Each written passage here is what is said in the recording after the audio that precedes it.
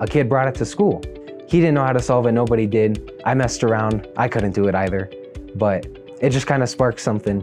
And when I got home, I'm like, Mom and Dad, I want a cube. Outside of school, I definitely say my Rubik's Cube career. It's one of the things I love the most and I'm most proud of.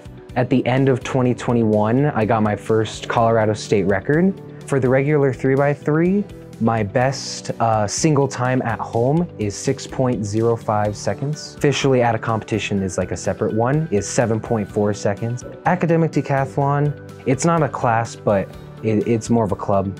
For decathlon specifically, I get to compete.